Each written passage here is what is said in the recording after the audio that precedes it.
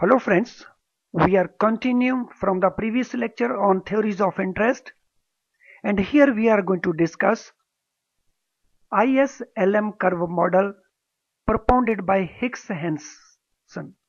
So this is also known as Hicks-Henson synthesis.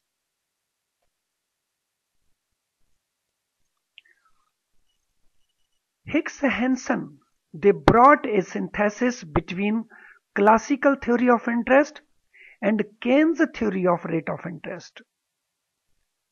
So what Hicks and Henson done was to bring synthesis, to mix the classical theory of interest and CAIIB's theory of rate of interest. IS curve, that is income saving curve, this is derived by using classical theory of interest, and IS curve is drawn from various income levels. So various income levels are assumed. Based on that, IS curve is drawn, and IS curve means income saving curve, and this is taken from classical theory. And LM curve, that is liquidity money stock curve, it is derived from CAIIB's theory. So LM curve is drawn from a family of liquidity preference curves corresponding to various income levels. So money supply, money stock is taken into consideration, liquidity preference is taken into consideration, and that corresponds to various income levels. So what is common in both? The common is income levels. So here, based on income levels, the IS curve is drawn. Here, based on income levels, the LM curve is drawn. Let us see how these curves are drawn.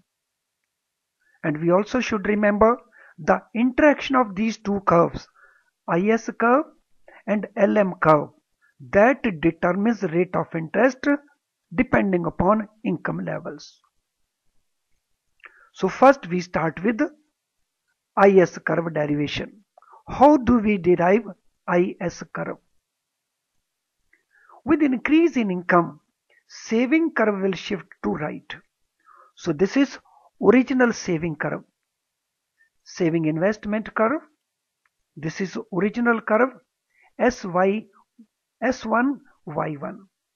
When income increases, then this curve shifts from S1, Y1 to S2, Y2. If income increases further, then this shifts to S3, Y3. So there is shift in this curve because of increase in income. If increase in income does not take place, rather decrease in income takes place, then these curve will start shifting towards this axis. And what will be the result? So whenever there is an increase in income, this curve shifts to right and rate of interest will fall. So originally this was rate of interest when the income saving level was S1, Y1. When it shifted to right side, the rate of interest fallen to R2. When it shifted further, then rate of interest declined to R3. Now based on this, we can draw this curve, IS curve. So corresponding to this, we have taken this, so we have extended this to this, we have extended this to this, extended this to this, and we have drawn this IS curve. So in the second part, based on level of income and interest, the IS curve is derived. Now after derivation of IS curve, we can now derive LM curve. So derivation of LM curve. With increase in income, liquidity preference curve shifts outward. So when income increases, originally this is the LP curve. So when income increases, then this curve moves outward on right side. So there is new curve. Instead of LY2, the new curve is LY1. So this increases rate of interest. So with increased income, LP curve shifts outward, due to which rate of interest increases. Because supply is constant. So this is the supply. There is increase in income and people want to have liquidity, hence rate of interest increases. Based on income level, the LM curve is drawn. So based on this, we draw this curve. So this is corresponding to this. Again, this is corresponding to this. So this is corresponding to this. So we draw LM curve. LM curve shows that with higher income, demand for money is higher, hence rate of interest is higher. So when demand for money increases, the rate of interest also increases. So here we have positive relationship. In the previous case, it was negative relationship. Now there will be synthesis for the purpose of equilibrium. So intersection of IS and LM curve. So LM and IS curves relate to income levels and rate of interest. LMIS determines equilibrium of rate of interest. So we have seen that LM curve and IS curve, they relate to income. When income level changes, so these curves shift from one place to another and they impact rate of interest. This is point E in this graph. So at point in this graph, there is equilibrium.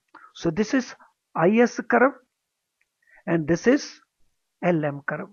There is intersection, hence R2 is the rate of interest for equilibrium purpose and Y2 is the income. So it determines the income level and rate of interest level. At this stage, the rate of interest is R2 and income is Y2. Here, investment and savings are at equilibrium and demand and supply of money are equal. If there is a change in income level, then that will affect IS curve or LM curve or both. And in that case, the equilibrium will shift. So in that case, rate of interest will also shift. Now let us see what we have been able to learn. Payment for use of money is an element of interest. Payment for use of money is a pure element of interest. Interest is different for different loans because of risk involved, because of trouble involved in lending. Demand for money and supply of money determine rate of interest as per. So it determines rate of interest as per Keynes theory. Keynes theory of interest is known as liquidity preference theory. As per assumption of Keynes theory, people invest in two types of assets. These are number one, cash balance or balance in current accounts, and number two, investment in bonds. As per Keynes theory, if nominal level of income is more, money would be held. So when nominal income level is more, then people will hold more money. So more money will be held. As per Keynes, higher the nominal rate of interest, the demand for money for speculative purpose. So if rate of interest higher, if nominal rate of interest is higher, then demand for money for speculative purpose will be less because people will make investment in bonds. As per Keynes theory, if interest rates are higher, the people will hold asset in the form of in the form of bonds. Demand for money is related to rate of interest. Demand for money is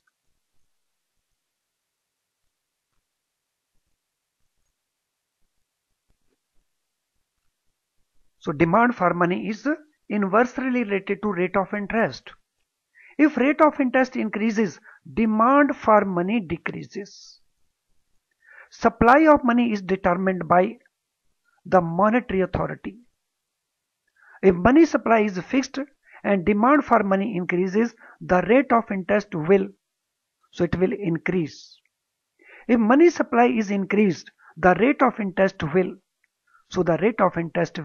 decrease. ISLM curve model is also called Hicks-Hansen synthesis. IS, income saving curve, is derived from Keynes theory. No, this is wrong statement. It is derived from classical theory. LM, liquidity money stock curve, is derived from Keynes theory. Yes, this is a correct statement. As per ISLM model, interaction of curves determine rate of interest and income level. So interaction of IS curve and LM curve, it determines rate of interest and income level. Well friends, this completes our discussion on interest rates or theories of interest. Thank you.